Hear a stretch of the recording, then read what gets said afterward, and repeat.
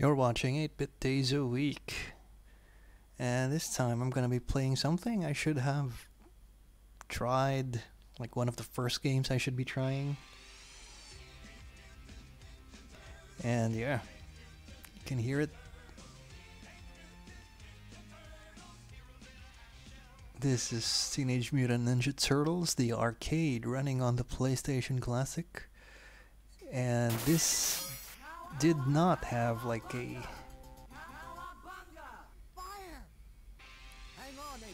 PS1 port. It was ported to the NES, we all know that, as TMNT2, the arcade game. But as you can see, there's really quite a difference with the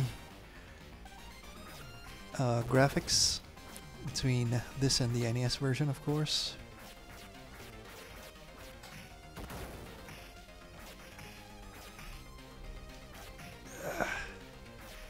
And this is a game best played with,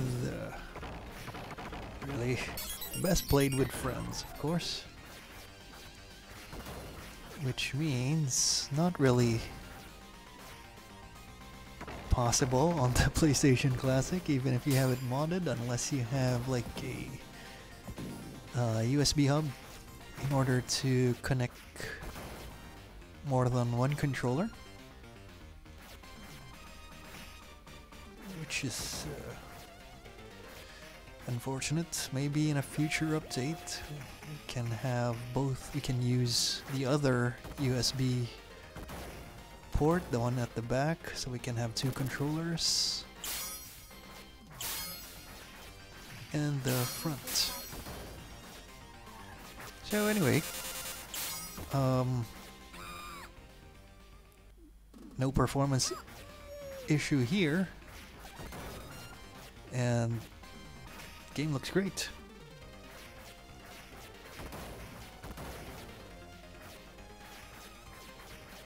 And definitely a game worthwhile to be placed on your thumb drive. Certified arcade classic, as with most Konami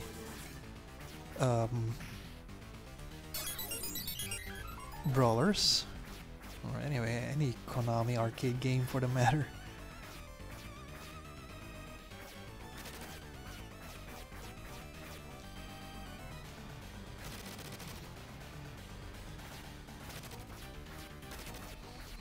I remember playing this in a local arcade once long ago. Of course, the Ninja Turtles were really huge back then. But I only played it just to see how different it was with the NES version. I didn't really like try to finish it or something, or even try to get far. I just really tried it, literally one credit and see, and that's it. It was okay, but you know, being a kid back then, you don't really have that much money for spending too much on the arcades, so I really ended up just trying games here and there.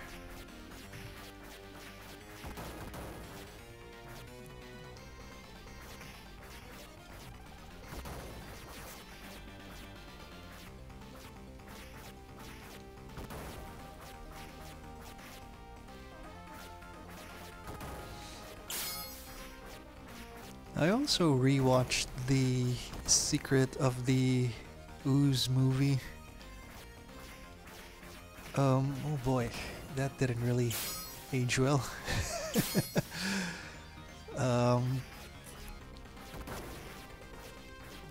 You know, most of the time people would say nothing beats the original, but and after just watching that, I kinda suddenly think, you know, the Michael Bay ones wasn't wasn't really that bad. I mean, compared to what they had before. But I guess it's an unfair comparison, as they were released in a completely different environment, time.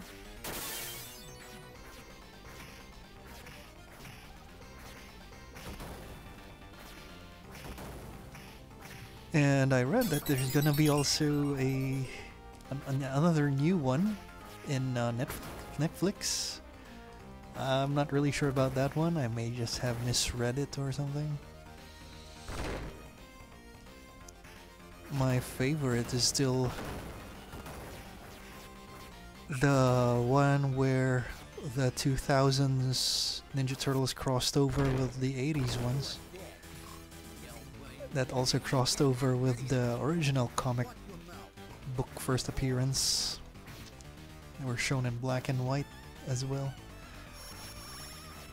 Wow, that was really fun to watch.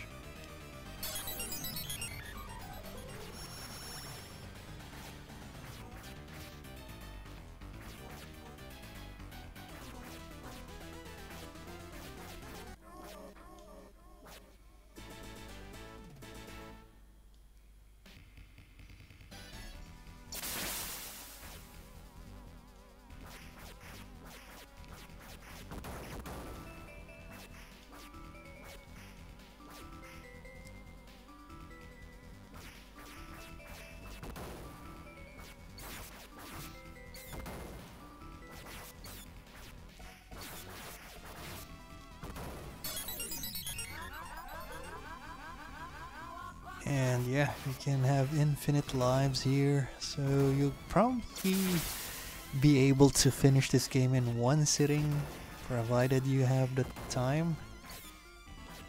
Or if you don't, just use a save state.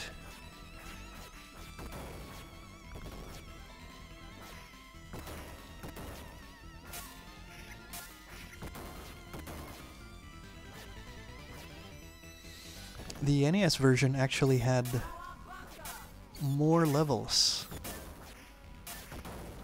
So that could be either both a good thing or a bad thing, actually. It could be good because, you know, more fun, more action. It's just that I found the levels quite boring, to be honest. So it would have been better if, for me at least, would have been better if they kept it out. Just kept it more faithful to the arcade and makes the game flow faster.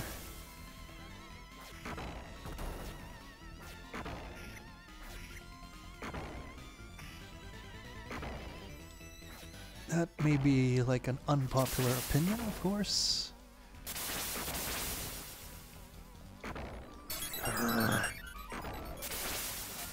Alright, just sticking with simple attacks now.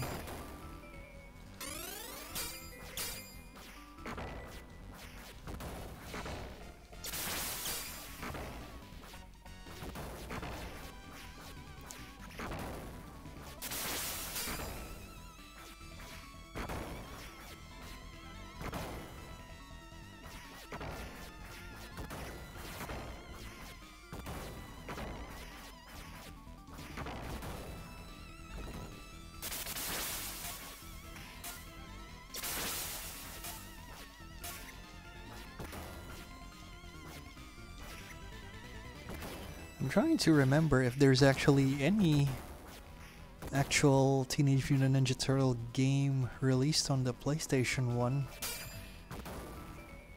I don't think there is. Is that a Die Hard reference?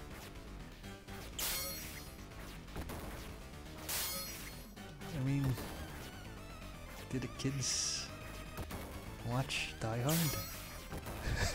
Isn't that for like a mature audience thing?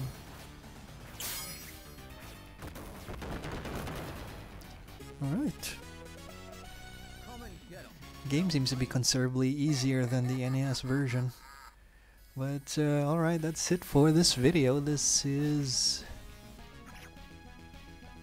Teenage Mutant Ninja Turtles, the arcade, the first arcade game running on the PlayStation Classic. And if you have any game requests, let me know in the comments. Please like and subscribe. Thanks for watching. 8-bit days a week.